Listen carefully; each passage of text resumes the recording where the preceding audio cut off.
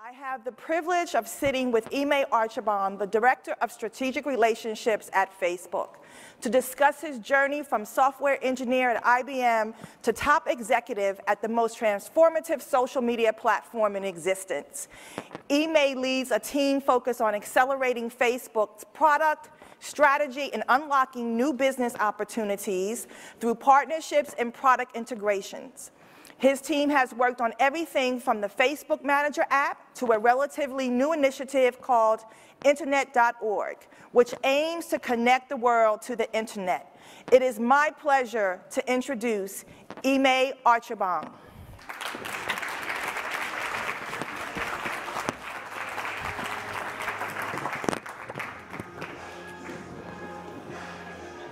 Hi. How are you? Good. Good to see you. Good. Hi, everybody. So, Ime, thank you for coming to our Tech Connect Summit and to share your wisdom and what you're doing at Facebook. So, how many people have Facebook accounts? Of course, we all do, right? What about WhatsApp? WhatsApp?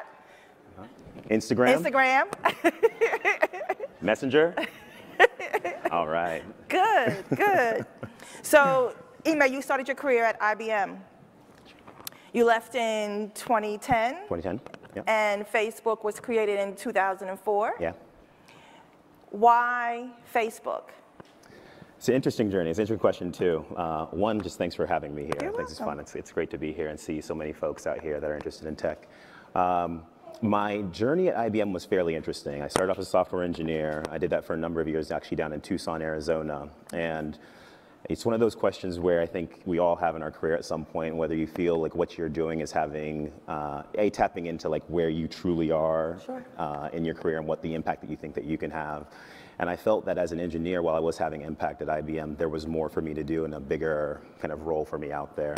So I actually transitioned at IBM from an engineer to corporate strategy. So I went from this company that was, 400,000 people strong in the trenches coding to actually now sitting up top of this company looking down at kind of what the corporate strategy should look like for the next 10 years. I did that for a summer and then went and did business development when I was licensing kind of storage system hardware and technology. And I was doing that actually out here in the Bay for about 2 years. The majority of the companies that I was working at were right up and down the valley, then also in Asia. And I think, as anyone who's probably in this room has been in the Bay Area for a little while, being in technology in Silicon Valley, but working for a company that wasn't consumer tech focused, wasn't kind of known as like one of the internet powerhouses, right. You wonder whether you're really a part of the ecosystem or not.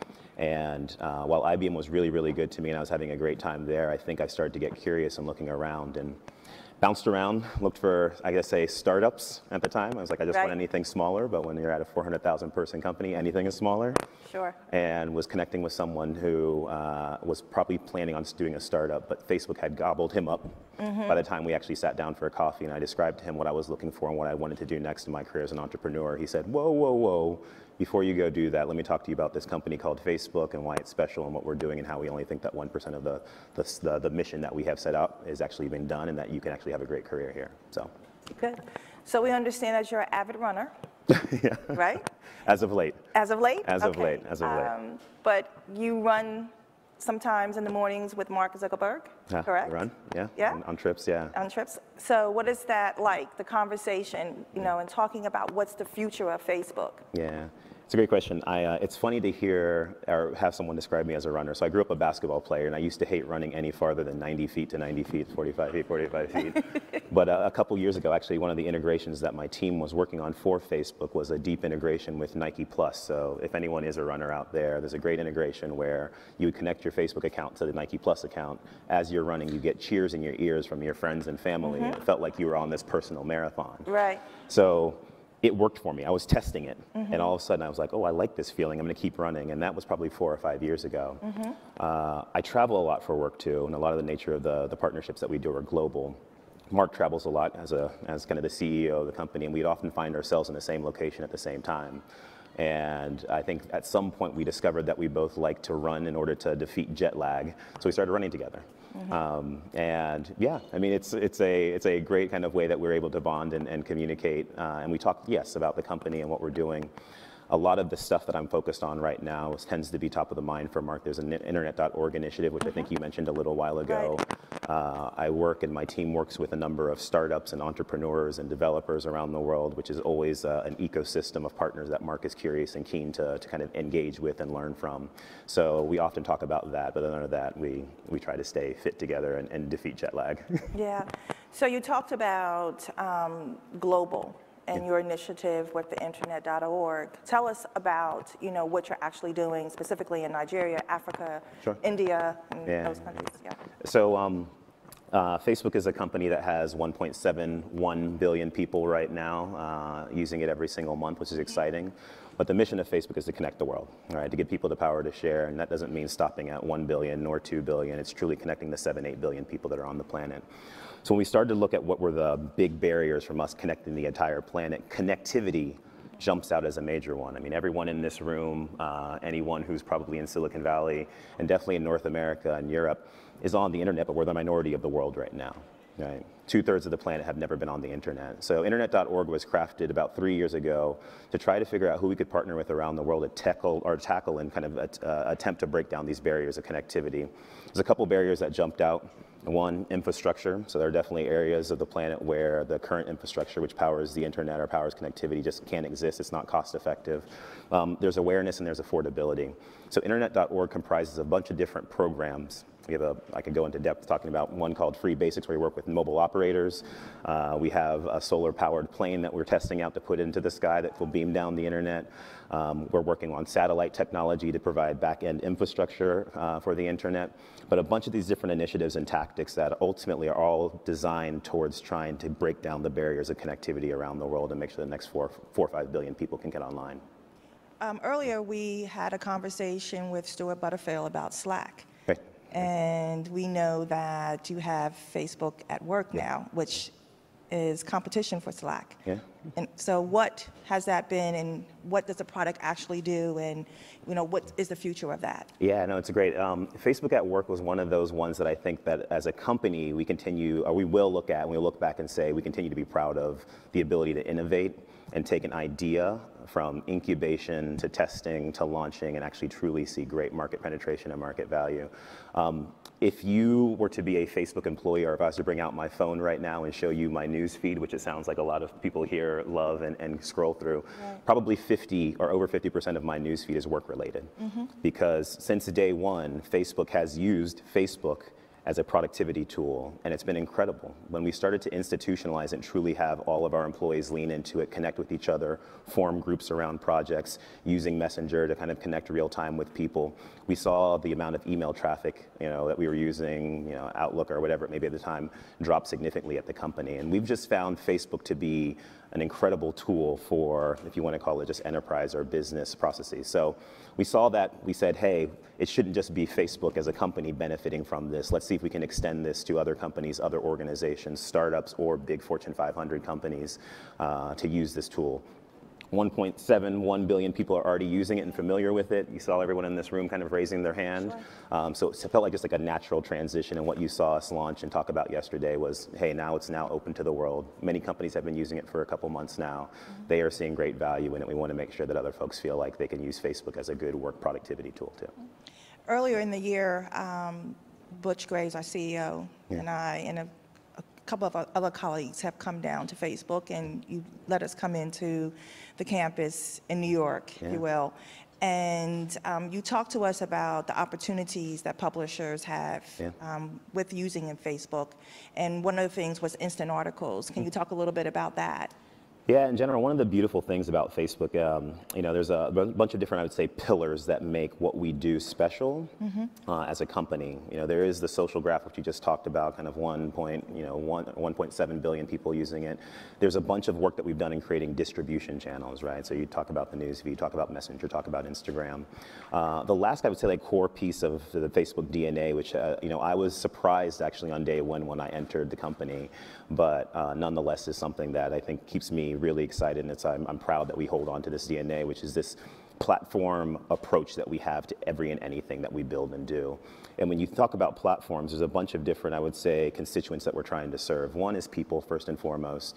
Advertisers, we're in the advertising business. Right. Developers, which I just talked about, kind of the startups that are leveraging our APIs and our tools to build interesting products. And I know you guys have a hackathon here. I'd be curious to see if any of them built using our APIs, which would be great. But an increasingly important one are the publisher community, right? They're seeing our distribution channels are as meaningful, whether it was traffic to their websites at some point. You know, a lot of people these days are creating more content, video content, and leveraging the Facebook ecosystem to get that video content out there. Instant articles was definitely one of those ideas where we saw, gosh, you know, a lot of publishers are out there, you know, sharing links into Facebook. People are clicking on them. The user experience that goes from that click to actually consuming that content could be cleaned up. Let's lean into this, figure out what the right experience should be. So if anyone is out there using instant articles, you'll now see that, you know, with that one click, you have kind of this beautiful canvas inside of Facebook that allows you to publish multimedia and also kind of the copy that, you know, publishers know so well and have been doing for so well. So it's an attempt to build out a better user experience to create that, or to consume that content for our shared stakeholder, which are people. Yeah, there are several brands or publishing companies that just use Facebook. You know, instead of having a website. Is that something that kind of started from there and you decided, or Facebook decided that we're going to use instant articles so people can come in and have that experience or that exposure? Yeah, like I say, it's a little bit of both. It's the beauty of working at a company where I would say people have been leaning into it for a number of years, developers, publishers, businesses, because you see the limitations of the platform, because so many people have been creative over the course of a number of years, trying to figure out how to hack it, right? You guys are the hackathon, how to hack it to serve their business needs. And when we see some of these hacks happening, that's where a lot of the innovation and the creativity and the ideas come from, right? We have that spark and we say, hey, you know, publishers are leaning into pages, and you know they're getting frustrated about, you know, how video is showing up or how their articles are showing up. Is there something that we can go and do to actually improve the experience, not only for that publisher, but then also clearly for our collective stakeholder, which are people? And yeah, that's the hacking that's been happening on our platform and products for a number of years often leads to some of the great product ideas that come out. Yeah, initially working, you know, and having an account on Facebook was more or less to keep in contact with your friends. But what I found lately is it's news, it's community, it's social. How does that work as far as calculating and culminating data for Facebook? So I think you're right. Like I think everyone probably has their Facebook moment or their Facebook story of how they got on. Whether it, you know, if you were in college in 2004, it was probably someone ran into your dorm room and said, "Hey, there's this really cool service you should hop on. You can connect with people who are on the internet, and it's really them. It's not a fake person." If you joined a little bit later, maybe it was a friend or a family member that, you know, "Hey, I'm going to start publishing my baby pictures here. Mom, you probably want to hop on and check it out." So everyone has their story, and it is the core of Facebook. It'll always be the core of Facebook, kind of people first, friends and family, and being able to connect with each other and kind of share stories. I would say that increasingly so, yes, you know, people are wanting to connect with the institutions that they were a part of, smaller groups, and that's why the groups product, which is kind of one of these little known explosions on the internet, you know, with tens of millions of people every single month visiting a Facebook group of either kind of their high school friends, their college friends. It could be a community organization. One of the things that blew our mind was we started looking into some of the activity that was happening in groups, and you're talking about businesses. The island of Mauritius, there was, you know, a group where I think over 25% of the population in the entire country was in that Facebook group buying and selling from each other. Wow. So we see different use cases like this. Once again, people hacking the product that we then lean into and try to figure out how we can improve it for people. If they want to connect with businesses, let's do more there. We built Facebook pages, which tend to be a great Chrome for businesses. You're seeing a lot of that happening in Messenger right now. I heard there was a conversation just a little while ago about AI, and someone was talking about kind of the software components of AI, not just robotics. And you know, our bots platform on Facebook Messenger, you know, over the course of just 9 months has seen 30,000 different bots being built by 30,000 different messenger businesses and services that are really keen on letting people just not talk to their friends and family, but also talk to KLM when I'm booking an airline, or talk to Uber when I'm booking a ride, or something along those lines. So the evolution is going to be pretty interesting and cool. So we talked a lot about Facebook. About what, Facebook? Yes, Yeah. we talked a lot about it. Sure. But how about Instagram, IG? Where are you going with that? Yeah, I mean, Instagram was, and I don't even know kind of the exact tagline that they're using these days, but it's all about capturing the world's experiences, initially in images, but then increasingly so in video. We're seeing this great trend that's happening across all of our different properties, and Instagram is no mystery to that, but just leveraging and leaning into the idea and the fact that people like consuming video, like the sight, sound, and motion, and the powerful emotional experience you can get from that has been incredible. So with everyone having a video camera in their pocket these days to increase connectivity, and it's just an opportunity, to like aggregate that content, making sure that we're displaying it and showing it in a beautiful way. Instagram has been doing a great thing. The community is now over 500 million people are using Instagram every single day, which is fantastic. We're really excited about the growth there. You saw, we're testing new consumption formats inside of Instagram, so it went from just images to video that we were using for a while. We extended the length of video. More recently, IG stories, and making sure that people could have kind of this daily stream of their friends or brands that they wanted to connect with. But it's a platform that's growing and doing quite well, and we're really excited about. Yeah. So your Oculus VR, we have in our innovation lab, and here actually a lot of that happening here. So where is that going? How has that been? Yeah, has everyone used VR before? Oh, okay, we need to get these numbers up, right? Because I think once you have the virtual reality experience, be it an Oculus or anything else that's out there right now, you truly understand why Facebook puts this on its kind of 10-year vision and 10-year roadmap of what we know we want to lean into, because we think it is going to be the next big computing platform. It may not be in the form that you see today of strapping, kind of heavy goggles on your face. Maybe it's just glasses like the one that you have right now, or contacts like I have in my eyes right now. But nonetheless, this idea of dropping yourself into this fully immersive experience where, right now, a lot of the content and experiences that you see tend to be around gaming. So I don't know if anyone is a gamer out there, but, Oculus is the platform for you right now if it comes to games. Just last week, we had our big developer conference called Oculus Connect 3.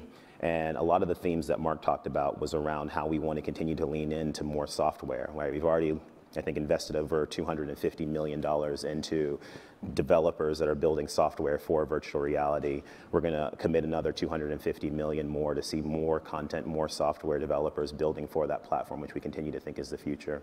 One of the ones that I'm the most excited about is education. And we talked about how we're going to carve out a special kind of $10 million to truly focus on developers that want to build educational experiences for VR.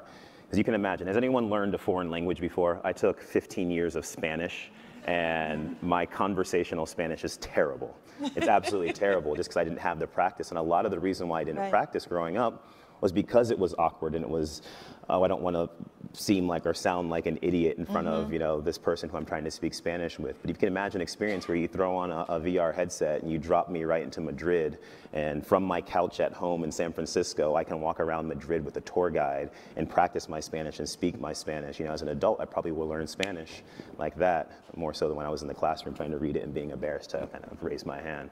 So I think about educational experiences like that. I could riff on that forever, but virtual reality, I believe, is just going to be a platform where not only we are going to be able to learn, but truly connect with other people. The other story I like to tell about is I was telling someone backstage, my brother got married, so we took Nigeria to Wyoming this past weekend. And it would have been amazing. My grandmother, who is over 100 years old, is in Abagana, Nigeria, and doesn't travel, but it would have been amazing to be able to throw on a virtual reality headset and have her live the experience out with the rest of the family in the same way. So, there's experiences like that I know are just right around the corner if we continue to lean into this technology. And that's truly back to our mission of making people connect and being able to share experiences with each other. You talk about hiring, and one of the reasons why Black Enterprise is even doing this summit is because of introducing African Americans to technology in Silicon Valley. We had a panel yesterday where we talked about diversity. And I know Wall Street Journal has recently wrote an article about the low numbers at Facebook. So talk to us about the initiatives and the efforts that you're taking to close that gap. Yeah, we have work to do as an industry, and this is kind of near and dear to my heart. I mean, over the course of the last 6 years that I've been in tech in the Valley, and then clearly over the course of my life being in technology and being, one of a kind, right. As I continue to progress in my career, I realize how much more intentional I personally want to be about trying to solve and tackle this issue. And then it's been great to see, I would say, just the consciousness around the Valley and definitely around the world of kind of the issues and struggles here. Yeah, like the numbers are out there. There's nothing to hide. Numbers are low, less than 5% industry-wide when it comes to, blacks and Latinos in the industry. And we have a lot of work to do. There is a big component of just trying to find more talent. I think there's a bunch of different ways that one can tackle that. That is, how are you looking at your hiring practices? Are you looking in the right places? Kind of revisiting as a company what one has to do. A bunch of the stuff that we're doing right now, I'd say in kind of this fine bucket, is all about trying to invest in the future, right? There's short-term and there's long-term bets that you can make. We just last year, or maybe earlier this year, announced a relationship and an investment in code.org, which has some pretty aggressive targets of getting people, young people trained in CS for the next 5 years, right? And we want to get behind initiatives like that. We have a program called Tech Prep, which is all about demystifying computer science and programming to our communities, not just the kids in our communities and the youth in our communities, but also the adults and the parents, because a lot of folks, their child will be interested in computer science or programming, and they go to their parent, who is their typical source of pointing them in the right direction. Sure. If the parent can't point them in the right direction, that's that curiosity and that excitement for programming computer science is lost. So we're trying to fix and correct all of that. We have a bunch of other things that we talk about, and I think about internally too. So as a company, it goes, once again, beyond just finding the talent and getting them into the industry. But once you get them there, how are you keeping them and how are you growing them? That tends to be top of the mind for me right now. I feel like there's enough collective energy right now and enough smart people thinking about the find, how do you invest in the future, how do we increase the pipeline, so on and so forth. But once people get in the door, be it entry level or senior level talent, that once again are coming into an industry where, whether they want to admit it or not, they're going to be first of a kind. How are the companies, how is Facebook thinking about making sure that they have a smooth onboarding, that they can grow at this company, that they're finding the right sponsorship and mentorship that we know can be challenges for folks in our community when they're one of a kind. So there's a bunch of components in there that I'm trying to tackle personally. We have a Black employee resource group, which I'm sure many companies are familiar with, and a lot of our focus these days is on community building and making sure that the folks that are in the door already understand that they have family there, right? They have folks that they can go to and are looking out for them, that have navigated this company, have navigated this industry before, and that they can lean on to learn from and help kind of grow and advance in their careers. Good. Yeah. So we're almost up with time, and we want to get a couple of questions in. But what's the future for Facebook? I mean, it's a great question. I don't even have to answer it. I mean, ultimately, Facebook will always come back to this idea that our mission and our reason for existence is connecting people and giving people the power to share, and staying on the forefront of kind of the tech trends that are going to allow that, enable us to reach that vision, is what we will continue to invest in. When we think about kind of our 10-year horizon, we actually do put things like virtual reality on that 10-year horizon, right? That is technology. Like I said, it's a big machine. You can see back in the back right now. It's a big machine. Yeah. And for that device or for that technology to reach the billions of people in the same way that mobile devices have right now, it's going to take some time. There was a panel on AI. We're investing heavily in AI right now, and anyone who's scrolling through their news feed already knows that we're taking tens of thousands of stories that we could show you at any one given time and trying to make sense of it and show you the 10 that are the most important, right? We have a bunch of image recognition, speech recognition, and stuff that we're investing in right now. So kind of this AI bucket is another one of those things that we put on this 10-year horizon, because we do think it's going to change the way that human beings interact with technology and the ability for people to connect and share. You talked about internet.org to start. There's a lot of work left to be done there. The initiative has probably connected 25 million people that we think otherwise wouldn't have been on the internet before. But when you're going after 4 or 5 billion to get them on, clearly there's a wide gap we have to make up there. So that's also kind of in the future in that 10-year horizon of what we think we can get to. And then who knows what comes around the corner. Right, That's what something new all the time, right? Exactly, we got to have our ears to the ground. Yes. Yeah. So we have any questions in the audience? Can we get the mic? Oh, back here. Good afternoon. Quick question. Well, quick question, long answer. My name is Bilal Warden. I work at Hewlett Packard Enterprise. I just hopped on LinkedIn, looked at your background, see that you, or saw that you went to Yale and then Stanford.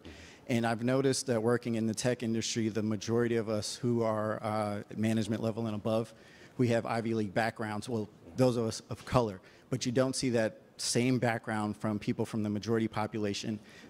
What are the tactics that Facebook's using in terms of advancing recruiting outside of that very small group of schools? And then also, what are the plans that Facebook has in terms of working collectively within Silicon Valley and really using its force in terms of being a social change or a social changer, if you will, in terms of identifying talent that's not coming in from these very limited schools in terms of, 500 students, less than 10% of that student body is underrepresented minorities. Thank you. Yeah, great question. I will preface it by saying I do not work on the core recruiting organization or the diversity initiative organization at Facebook, but I would say, personally spent a tremendous amount of time over the course of the last 6 years thinking about it, trying to be a help where I can be a help. So I have a fairly decent pulse on it, but to get, I think, a more comprehensive one, could definitely follow up afterwards. In general, I know that the recruiting organization over the course of many years, this has been put in place for a while, has definitely widened the corpus of traditional schools that they have recruited from. So I was not recruited to Facebook from Yale nor Stanford. I told you my journey, and that tends to be, I'd say, the Silicon Valley journey. So in addition to going and being very intentional about making sure we're going and hitting the right schools with our proactive recruiting efforts, I think some of this, which is just how do we make sure that that informal conversation, connections, kind of networks that bring people to certain organizations is happening. That is us. Just 2 weeks ago, we hosted, are you guys familiar with DevColor? Yes. Okay, so we hosted the DevColor, the first ever DevColor conference, and that was in large part because Mackaday, who is the kind of the inspiration behind that, and the person who championed that was a former Facebooker, knew us, was able to leverage us, and we're like, absolutely, you are creating kind of a network of Black engineers in Silicon Valley for formal mentorship and career guidance, and if anything, if that's a role that we can play in convening that body and connecting with that community, we want to make sure that we have that and we're doing that. I can't tell you, in addition to my day job, how much time I've spent over the course of the last 6 years trying to participate in conferences, whether it's something like this, whether it's something like DevColor, to make sure that those informal networks are starting to get built, because I do think that so much of this is community-based. Right, there are folks out here. The question is are people connected? Mm-hmm. And if we can connect people and make sure that we're plugged into those ecosystems, informal ecosystems, I think some of this stuff will naturally happen. So I want to see, us continue to be intentional about that and making some of that happen. I forget there was a second part of your question that I probably didn't answer, but. Okay, next question, please. I'll find you afterwards. Hi, thanks for coming. Messenger and WhatsApp both have over 1 billion users. But there doesn't seem to be a clear revenue model. For example, in Asia, you have messaging apps like Talk, Line, WeChat that are generating hundreds of millions of dollars, billions in value-added services. So what is the revenue model, short-term or long-term, for your messaging platforms? Or is it to go from from 1 billion to 2 billion without any revenue? Yeah, no, another good question. I would say, yes, both platforms are massive at this point, right? You have Messenger, you have WhatsApp, which are both over 1 billion people. And the WhatsApp acquisition, one of the things that, Mark had a conversation with Jan and kind of that founding team, and, part of them joining our mission, which was fairly aligned, right? Connecting people and giving people the power to share, was making sure that they had the runway to go and continue to connect not just 1 billion, but 2 billion, 3 billion, 4 billion. You're seeing Messenger do the exact same thing too. We tend to, I'd say, have a DNA as a company, which is if we can go and we can connect and kind of make sure that we are on path to hit our mission, finding the right business model to support those products and those programs will be a natural kind of add-on. We will get to a point where I think as Mark thinks about the corpus of products or businesses that live in Facebook Inc., to a point where we definitely need to try to understand a little bit more about what that business model is going to look like for our messaging ecosystem. Is it transactional? Is it advertising based, which is kind of our core business and our DNA and what we know? I think is somewhat TBD. We'll probably start experimenting more with stuff in Messenger. I don't know if you're using both products right now. What you probably see is from a product innovation standpoint, Messenger tends to be like leading the charge and pushing out a lot faster. They launch something, I mean, I feel like every 3 weeks, where WhatsApp will then look at the Messenger ecosystem, see what's happening, and probably port some of the best practices and stuff over there. But to your point, we have, I'd say, some runway. They're still focused on their mission of getting people connected. We have some time to figure out what the right business model is to support them. Okay. Yeah. One more question?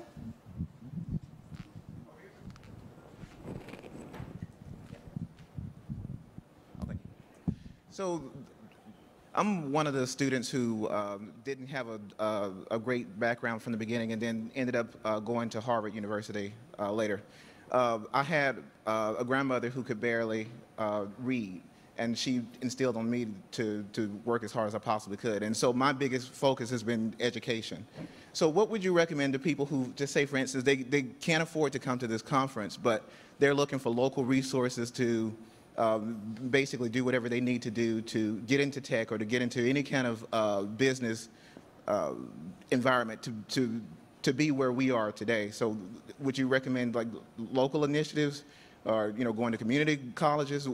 I'm just curious as to what your thoughts are about that. Yeah, no, it's a great question, and I appreciate you sharing your background. I mean, similar, grandmother, Nigeria, second grade, I'd say formal education. And I think one of the things that her and my grandfather instilled in my parents, who flew across an ocean to make sure that they could follow their educational dreams, because they knew that was going to unlock the future for us, and they set us up for what we now are doing, is to be bold, right, and to take those risks. It's funny, I met with, we have a program called FBU, which is just Facebook University, and it's geared towards making sure we can identify underrepresented minorities and women and get them into tech early, or get them excited about the industry early in their college career. And I will not forget this woman's name. Sorry, I won't forget her story. But years ago, when we had probably 17 or 15 students, she was a woman from Puerto Rico, had the ability to go to private school, I think her freshman, sophomore, and junior year of high school. Come senior year, parents lost their job, so she was no longer able to go to this private high school, which was on the path of teaching computer science, which she was excited about. So she had to go to public school, didn't have access to that. But because she had kind of this bold intention that she wanted she went after it. She learned all she needed to learn about comp sci online. Right? Wow. This is the beauty of being connected right now. So if you are out there and you have access to a computer, whether it's at your local library, whether it's at home, whether it's your mobile device, there are so many tools right now that exist out there that can give you the foundation of entering the tech space right now. She went on, took that online education. She was enrolled at Stanford as a result of that. Spent some time at Facebook doing an internship, and I'm sure she's doing fantastic right now in her career, but it's truly kind of that motivation that she had, self-starter attitude to go and find it, and you can find a lot of this stuff online. Techprep.org is our initiative to actually get some of this stuff out there and make sure that as a student you know where your local resources are to learn about computer science and to learn about programming. So I would point kind of anyone who feels like they don't have access to kind of formal instruction to check out Techprep and go there first and foremost. Yeah, thanks for your question. Thank you. So we're at the end, unfortunately. We probably could have stood up here and talked for a good another half an hour, but we really would like to thank you for, spending time with us. We know you're very, very busy, and we can't wait to come back to Facebook again. Hey, we're always back. Any of you guys are welcome. Let me know. Okay. Thank you for having me. Thank you. Thank you.